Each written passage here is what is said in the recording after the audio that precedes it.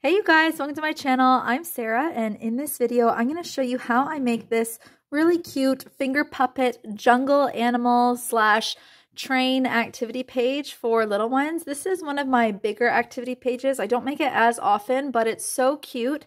And I have a free version that is similar to this that I did a long time ago, and I did a video for it too. The free template is just kind of a single-use print and cut out by hand template is available on my website, which I will link below. However, I wanted to update that activity page and add some jungle animals and just make them better. I found that with the free version, the animals were a little bit small, so I just wanted to do a second one that was a little bit improved, but the free version is still available. This version that I have here that cuts out all of these pieces is available on my Patreon, which is DIY BusyBooks. You can go ahead and check that out if you like. And I have that Patreon set up for those of you who are wanting to make BusyBooks in bulk to sell at stores or at craft shows like me. And so I have this particular template set up to cut on my Cricut machine or whatever cutting machine you use, and it's kind of set up to cut out 4 sets at a time. So I'm going to be working on making 4 sets of these, and I'm going to film me putting together the first set so that I can show you guys what I do. And then there are a few little pieces that I cut out by hand. For example, the rhino's nose, I just cut those by hand, as well as the elephant, just because those are too small to really cut with the Cricut. I find it's just easier to cut them out by hand. And then I also have these numbers that I'm going to be using. They are felt peel and stick pre-cut numbers. I buy them in packs from my local dollar store. Here's what the pack looks like. It comes in packs of 100, and they're just an assortment of felt numbers. So I don't have a template for cutting those out, but all of this that you see here is included on the template for on my Patreon page. Now, the felt that I use to cut out these pieces, it's a really nice Korean felt. It's 1.2 millimeters thick, and I really like it because it isn't like soft and floppy like the kind of dollar store felt. It cuts really clean, as you can see.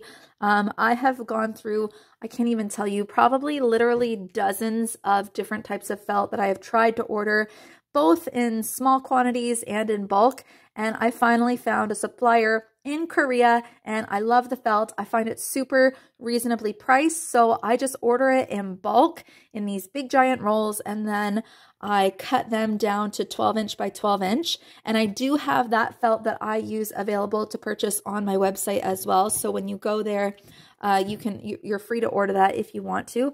Otherwise, I do have a link of other types of felt that I have used before.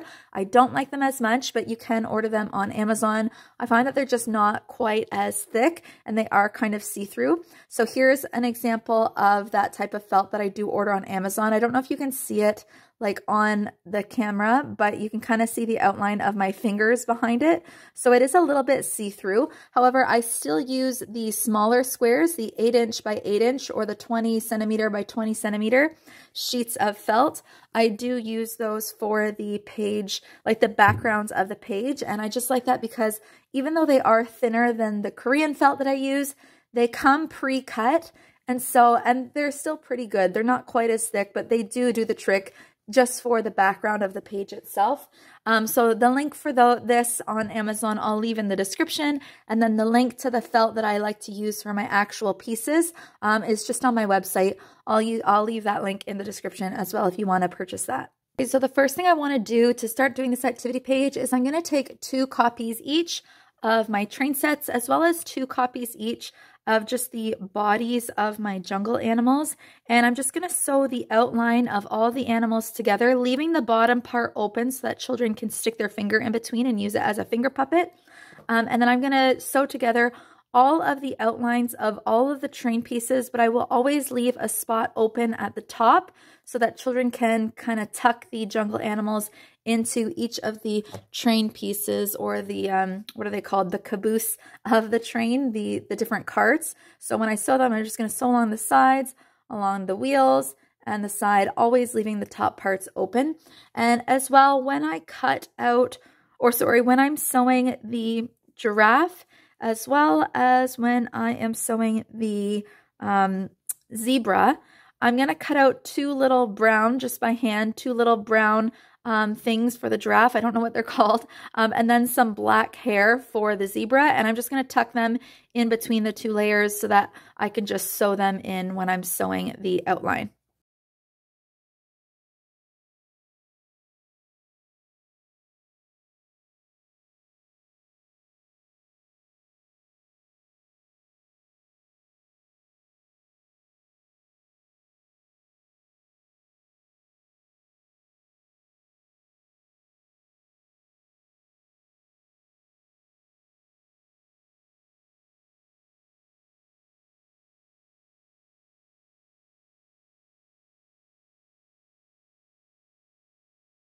So I've now got all of the outlines of the train pieces sewn together, again, leaving the top parts open. And then I've also got my finger puppets sewn on. I still need to hot glue on the details and draw on like the eyes and some of the details of the finger puppets, but I've got the 7 of them made here. My elephant, giraffe, zebra, lion, a hippo, a monkey, and a rhino. So I've got all my jungle animals in there. And I'm just going to put some of these smaller pieces aside for a minute because I need to do some painting, and I really actually should have done that first so that it's dry by the time I'm ready to assemble the page. So what I'm going to do is I'm going to take my 2 8-inch by 8-inch or 20 centimeter by 20 centimeter sheets of felt, and I'm just going to get kind of my pieces placed where I know I will want them to go. And I'm actually going to be using some fabric paint to paint on the tracks, the train tracks. You could just kind of hot glue on some sheets of felt, or you could use some black thread to sew on some tracks. But I actually wanted to try using fabric paint. So I'm going to get this placed and kind of play with it for a minute and see where I want the tracks to go.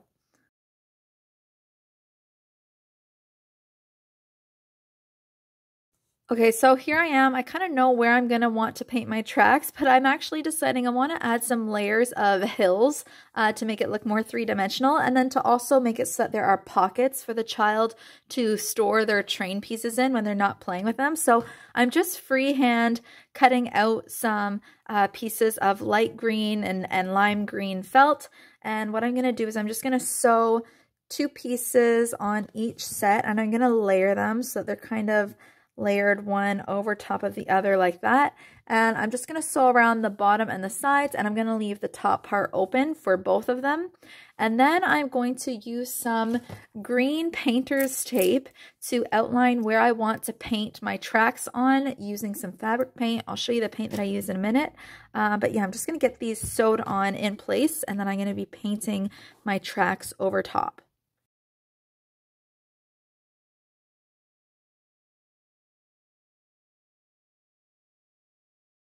Those green hill pockets are sewn on. I'm going to go ahead and grab some black fabric paint. Right now I'm just using, I had ordered this brand called Castle Arts from Amazon, and the paint seems to work really well. My only complaint is that I'm not going to order it again, only because I end up just using the same colors over and over again. I mostly use black, white, and pink, and so the other colors I don't end up using. I'll probably just give them to my kids, and I'll order some individual colors in bigger tubes next time. So I'm going to go ahead and place the 2 pages together, and I'm going to tape off where I want the black paint to go.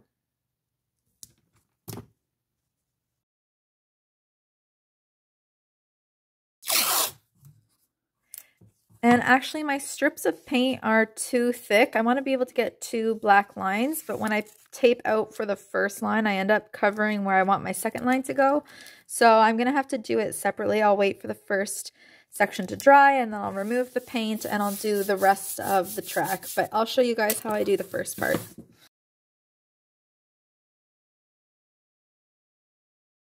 Okay, I've got that first track painted, and oops, there's a little bit too much.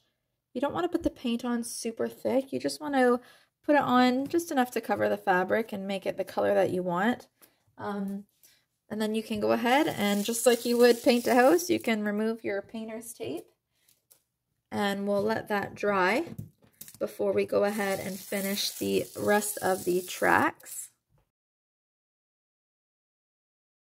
I'm going to go ahead and lay out how I want my train to look, and I'm going to hot glue on some little squares for windows, and then I'm going to hot glue on the numbers in place of where I want them, and then I'm also going to hot glue on some self-adhesive Velcro dots at the end of each of the train pieces so that little kids can connect all the train pieces in order. And the way I'm going to place the windows is I'm just going to place one window on the train piece that has the number 1, and then I'll place 2 windows on the cart that has the number 2, 3 windows for number 3, etc. Oops, etc., etc. So it's going to be a number themed. You could also put like your child's name.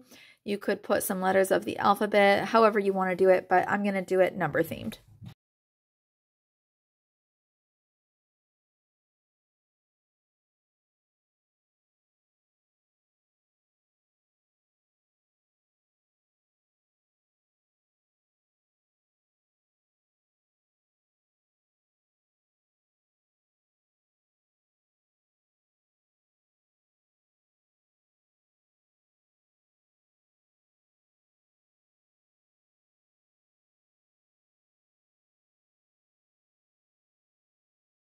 All the train pieces done and hot glued on, all the windows, the wheels, both of those included in my template. And then the numbers are from the dollar store package that I showed you earlier. And then I've also hot glued on the Velcro dots in such a way that children can connect or disconnect all the pieces of the train. So it's super cute and very simple to put together and a lot of fun. I'm going to put those aside for a minute. I'm still waiting for my paint to dry. I really should have done that first, but while I'm waiting for my tracks to dry, I'm going to get on the details on all of my finger puppets. So I'm going to start by hot gluing on the pieces that I already have, which is the hippo nose or mouth, the rhino nose and mouth. I'm going to hot glue on that little kind of raindrop looking piece. That one was cut by hand. I'm going to hot glue on the elephant nose. And then I also have a bunch of these little light brown bellies that are cut out on the template. And so I'm going to put one on the monkey, and I'm going to put one on the lion, and then I'm also going to put one on the giraffe. And then also on that same cutout in the same color, I have a little piece here that is to hot glue for the monkey's face. I'm also going to freehand cut out just a couple of brown spots to hot glue on the giraffe, as well as a couple of black stripes to hot glue onto the zebra. Also, I'm going to take some scrap dark orange felt that I have, and I'm going to use my scallop edged fabric scissors to cut out a dark orange piece for the lion's mane, and I'm going to hot glue it on the back of his head.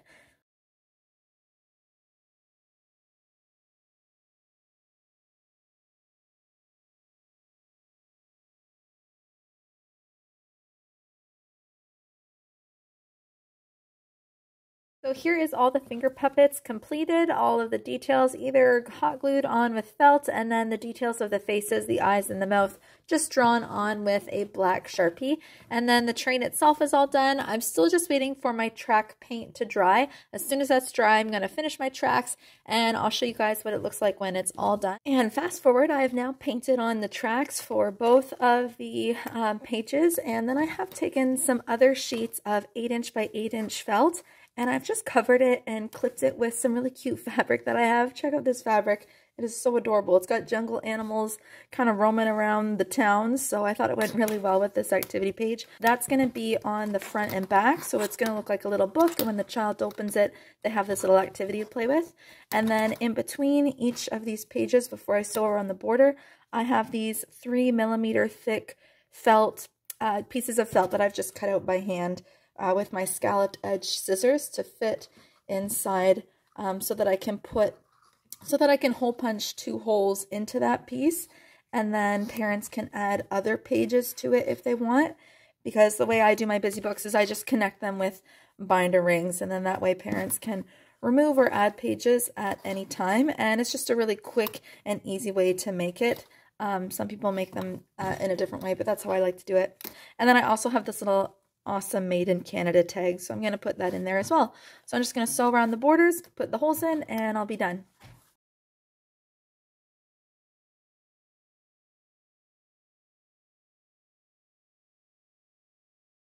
We are all done. So here's how it looks like in the end. As you can see, it's a little book.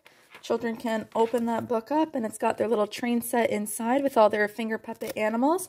And then when they're not playing with it, that's what these pockets here are for. They can just store them in the pockets and all the pieces stay in there. For those of you who are interested, this activity page for all of this material right down to the tag cost me about $10, and it took me over an hour. I'd say about an hour and 15 minutes if you include the time that I took to cut these. Now I did cut these in bulk, again using my template on my Patreon, so that makes cutting time really quick because you can cut out the pieces for 4 of these sets in about an hour, which works out to 15 minutes per set. And then the actual time to put it together took me about an hour, I would say. And so it's up to you what you would want to charge. I hope you guys enjoyed this book. If you could please do me a favor and like and subscribe to this channel. It helps me out so much and it allows me to continue providing these videos, making these templates, some for free, some through my Patreon. Thank you so much regardless for watching and enjoy. I will see you in the next video.